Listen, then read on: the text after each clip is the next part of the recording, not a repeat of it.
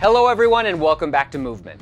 This week what we are going to do is focus on stage combat. Stage combat is one of the most useful things that you can be trained in within the performing arts, but it's also incredibly dangerous, and a lot of times people will try to do stage combat moves without proper training, and that usually ends up with someone being hurt. We don't want that. We don't want you to be hurt. We want you to have long, healthy, productive careers. And so we are going to go over this week a bunch of common moves that you are going to use throughout your career, and you'll know how to do them safely. So let's get started. The first thing with stage combat that you have to understand is that it is not combat. It has more in common with dance than it does with actual combat.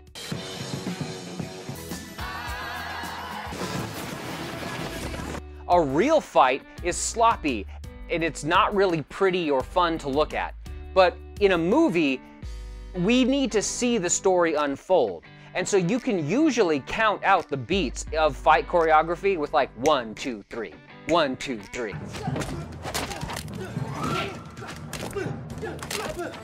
In dance, everything is about line and fluidity of movement. The violence is only being used to help tell your story, and it's almost used as punctuation with your story.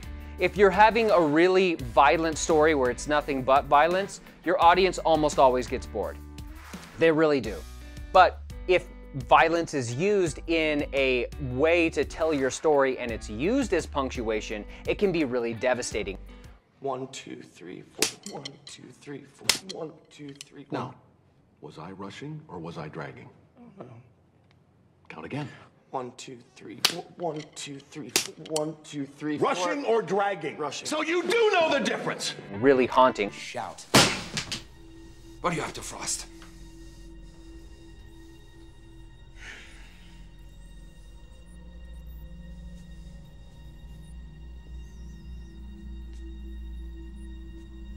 Or really cool, depending on what your story needs. It can also be very funny as well.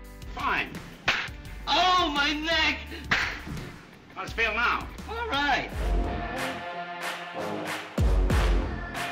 Everything in stage combat can be boiled down to the relationship between predator and prey. The person who is the prey in the relationship, they are the ones who are controlling the movement. They are the ones who are selling and controlling the violence. The predator, your sole job is to keep your partner safe. The first exercise that we typically do in class is called predator and prey, and what you do is you line everyone up, and the first person in line is the prey. And they have to run around screaming around the room, and the predator is the person right behind them. And they chase them, and as soon as they lock eyes, they start to growl, ah! And you keep eye contact, and the prey goes, ah! And dies, and you keep that relationship going the entire time. One going, ah! The other one going, ah! And you slowly lower yourself to the ground, and you die. And funny enough, everything you do in stage combat is going to be a variation of that one exercise, of this one singular exercise, of predator and prey. One of you is the aggressor, one of you is the prey. Now the predator, your job is to slowly lower your prey safely and make sure that they're not going to land on somebody. So if I'm making you go down, but I see you're going to land on something, then I can turn my body, turn my head, and guide you in a different direction.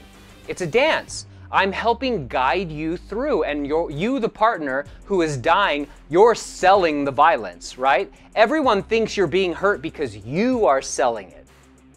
But you have to have trust with your partner that your partner is going to keep you safe while that happens. As soon as that happens in the class, as soon as your prey is dead, now the predator becomes the prey, and you get chased, and the entire exercise goes all over. Now the eye contact in this is very important, because it's what we call eye contract. If I'm going to do a move and you're not ready for it, then I can't do the move. It's not going to be effective and I can hurt you.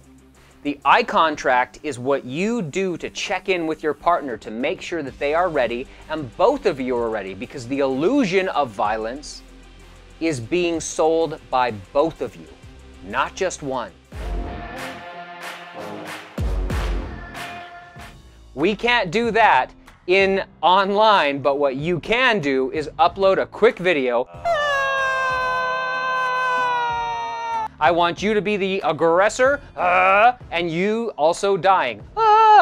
And so you understand the difference between the two relationships. And what we are going to do is you guys are going to upload those videos. We're all going to laugh and enjoy them, and we're going to move on to the next exercise. All right, everybody, I can't wait to see your videos, and I'll see you very soon.